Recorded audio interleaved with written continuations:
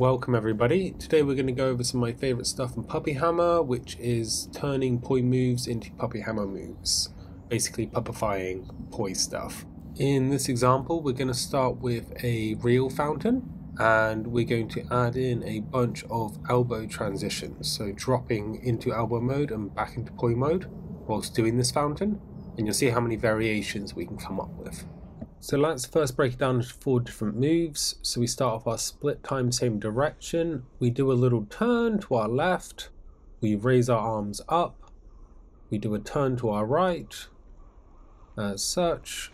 And then we lower our arms again, back into the starting position. So at full speed, what we can do is we can turn, go up, turn, come back down, and again.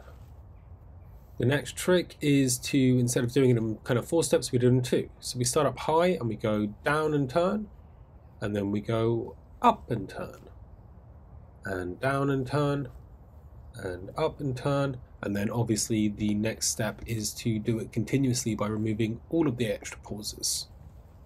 And this is your continuous poi mode reel fountain, which I've also previously referred to as a hip to shoulder reel. And you want to get this nice and smooth, and then we're going to add in these little elbow transitions. Alright, so starting with the right arm first, we're going to spin it behind us. We're going to throw down into elbow mode. We're going to catch it in front of us, do 1 revolution in front of us, 1 revolution behind us over our shoulder, and then straight back down into another throw. And then catch, single revolution, revolution behind the back, and then straight into another throw. And this is it at normal speed. So we're going to do a throw, catch, over the shoulder, throw and catch. And now for the left arm on its own, we're going to spin in front of us. We're going to throw it down into elbow mode. We're going to catch it behind us, go for a spin over the shoulder, spin in front of us, and then back into our throw. Catch, spin in front, throw, catch. And finally at normal speed, we throw, catch, shoulder in front, throw, catch, shoulder in front, and we rinse and repeat this.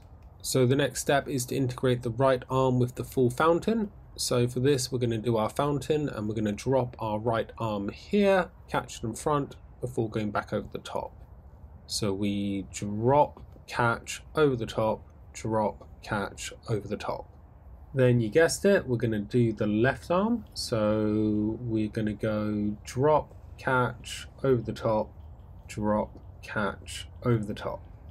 And so then you can start playing going between left arm, right arm, or what we're going to do next is both arms. So what we're going to do is we're going to drop right, drop left, catch right, catch left, go over the top, drop right, drop left, catch right, catch left, back over the top. And now at normal speed, we throw, catch, over the top, throw, catch, over the top. Alright, I'll quickly show you from the other view. So we're going to throw and catch, back over the top and reset. Throw and catch, back over the top, throw and catch, over the top. And doing it nice and continuously with both arms. Alright, so now what I'm going to do is I'm just going to leave you with 1 variation on this move. And then I'm going to leave it up to you to come up with a bunch of different patterns. So here what I'm doing is I'm basically doing exactly the same move that we've covered, but I'm doing it in what's called extension. So instead of having my arms kind of fold up over my shoulders and keep them nice and tight to my shoulders, I'm extending them up in the air. Same move, just slightly different arm positioning.